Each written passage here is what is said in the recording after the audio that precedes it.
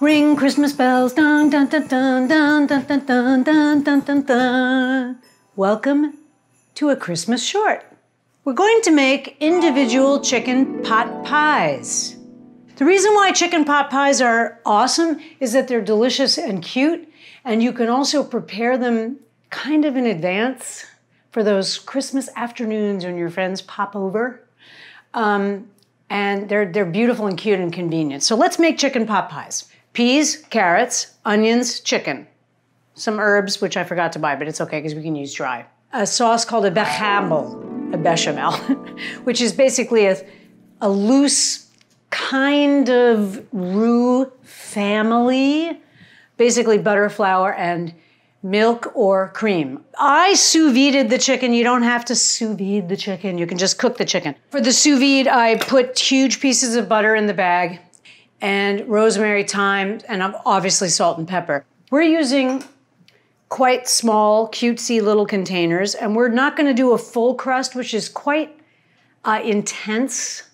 We're just gonna do the cheat, which is a puff pastry top with 2 vents in it. So chic and really easy. We're gonna think about chicken pieces being the right size for this, as well as our onion and carrot pieces. Okay? The carrots, that's from my garden. Can you believe that? I cut off his little false leg. My carrots are so cute. When I was a little kid, they used to call me the rabbit. I was a very small appetite, but I eat anything. But I loved carrots and vegetables, so they would call me the rabbit. Here we go. I'm cutting these pieces fairly slim in little bite-sized bits, thinking about my container. Chicken is cut. Here are my peas and carrots. These are just frozen peas that I defrosted. I'm going to crack an egg into this bowl, preparing for my egg wash, which is actually a little ways off. And I'm now going to proceed to the stove to saute the ingredients. So this is that beautiful gray ombre, Le Creuset ombre. So,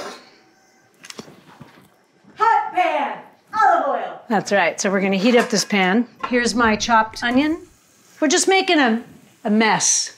And we're also going to do the bechamel, or the thickener, in the pan with this, so you really have no excuse not to make chicken pot pies.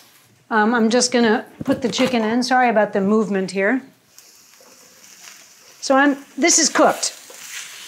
So I'm essentially just sort of co-mingling it. I'm gonna deglaze this a little bit with my favorite ingredient. Vermouth. I told you guys already, I can go through a bottle of this cooking in a weekend. And I'm gonna cook that off. And I'm gonna throw in the veg. Voila. Already looks like pot pie, doesn't it? I'm adding some dried herbs. Needs a little bit more salt. Un peu de poivre. Okay, I'm gonna do an in-pan bechamel, or bechamel. I'm gonna melt this butter. And you're a dinner partier, so you know you're also going on sight and feeling. Does this look like this filling of chicken pot pie? I'm gonna put a little bit of cream and a little bit of flour. It's probably 1/8 of a cup. And I'm gonna cook this until it thickens, which will be quite shortly. Oh, look what's happening. That doesn't look like chicken pot pie filling. I don't know what does. I'm gonna put a little more cream because it's actually quite tight.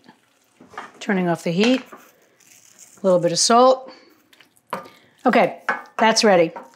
I'm gonna take this over to my filling station and create chicken pot pies. Chicken pot pie, ba-da-dee-da-da-dum, chicken pot pie, bum-ba-dee-da-dum, chicken pot pie. How cute are those? Now, if you know somebody's coming over, fill the containers. You're making chicken pot pies. It's a luxury item, right? But if you find that it's too thick for you, you can let it down with vermouth, a little knob of butter, makes it more rich, a tiny bit of vinegar if you think it's too rich, you know? Puff pastry. You're not afraid of it. Why?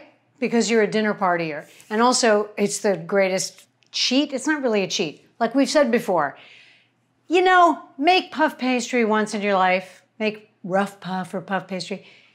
Then just don't bother with it. Famous chefs buy puff pastry, okay? It's okay. All right, here's the puff pastry. This is the best brand. I used Pepperidge Farm, it wasn't as good. This is still frozen. This should be amusing. It broke, which is okay because we're making pot pies. But it broke because it's still frozen. So don't panic. Pick the ones that are the least frozen and use those. We're gonna try and see what happens. So a little bit of flour on your surface. Not too much because you don't want big pieces of raw flour, right? And kind of, let's see what happens. It's actually really easy to work with. It's impossible to roll because it's frozen solid. This actually might be okay because I want them kind of thick. You know, in theory, if you know they're coming, you can defrost this, roll them, cut them, and put them on a parchment paper in the fridge. That you can do in advance. Not really overnight because the pastry will dry. So this is defrosting now. Okay. Light changing, the camera guy's favorite. Light changing, the camera guys love it. So how rustic are we gonna go? That's too big.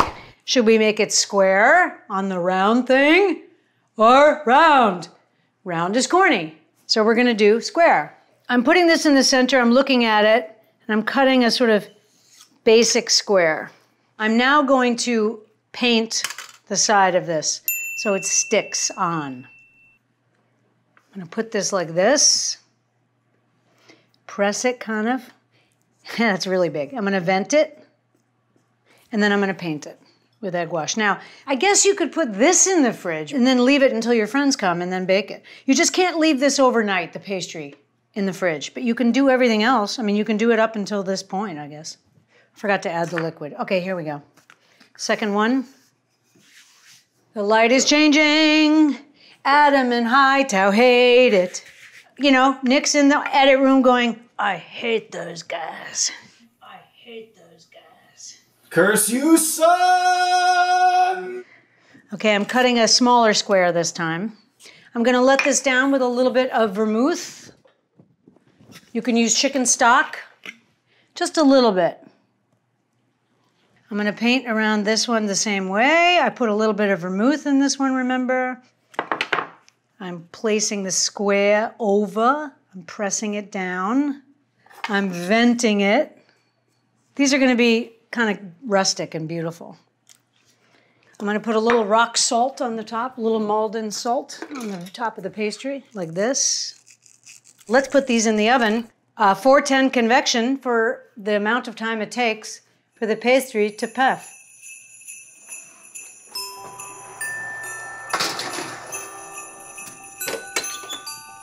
If you have your pot pies out of the fridge for a long time before you bake them, you should chill them before you put them in because the puff pastry puffs better if it's cold. Oh. Oh. Do you know somebody that'd be like, nah, chicken pot pie? Who can deny? If it's a pot pie, you might just get the guy or girl.